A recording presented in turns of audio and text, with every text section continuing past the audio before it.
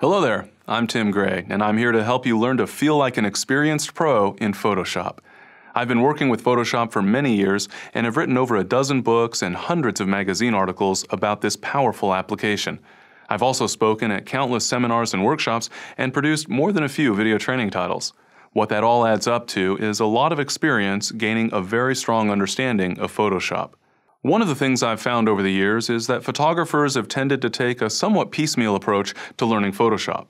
The result is that they miss a few key items along the way. Whether you've been using Photoshop for a while or you're just getting started, in this video workshop I'm going to fill in all the blanks so you can feel confident about your Photoshop skills.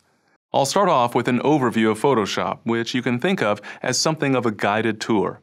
I'll show you how to configure Photoshop to suit your needs and your specific workflow, how to make use of the many controls you'll find while working with your images, how to perform basic image optimization, and much more.